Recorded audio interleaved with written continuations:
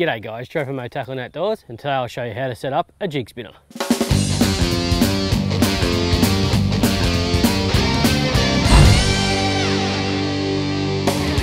Jig spinners are also known as beetle spins and are a very simple self-assembled lure similar to a spinnerbait. Jig spinners are normally made up of a wire frame with a single Colorado blade and a jig attachment point.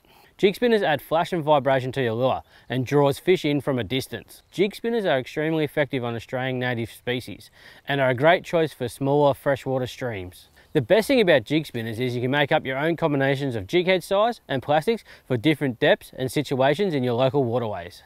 Small grubs and T-tail plastics on a 1/8 jig head is a good combination to start with, and they are super simple to put together. I'll show you now. Here's a little silver Colorado blade one. It's already tied onto my 12-pound leader. Now I've got my 1/8 jig head here with my favourite T-tail plastic. Now I'll feed that on nice and straight like that. Now we open our little jig connection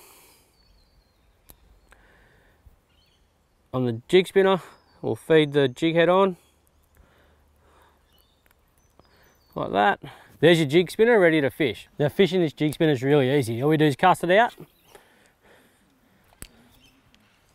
Now we let it sink nearly to the bottom and then just start a nice slow retrieve. It's that easy.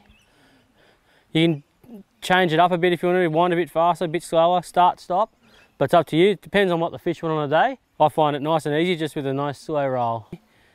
We're just casting around along the edge. Oh, yep, there we go.